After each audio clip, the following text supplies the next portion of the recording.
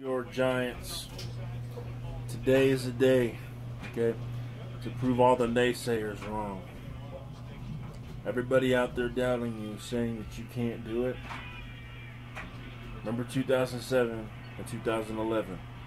Brett Favre and Aaron Rodgers both have been defeated at the hands of the New York Giants. This year is no different. This game is no different. We're going to get out of the wild card slot here, and we're going on to face Dallas. Tarabelli, Stork Prime, Diggy, Bad Dog, NYG Man Joe, Cool Man Joe, Hitman, everybody, all you motherfuckers stand up. Calling attendance to Giants Mafia.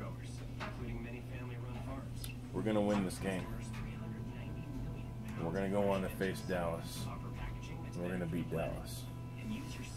If there's any team that can do it, if there's any team that can do this, it's been proven time and time again. We fly under the radar. We're the team nobody pays attention to until we're smacking you in your fucking face. That's no different than what's going to happen today. Giants Mafia, we go in this game knowing we can beat them. We can beat the Packers. Now it's all up to the players left on that field that are going to be playing here in about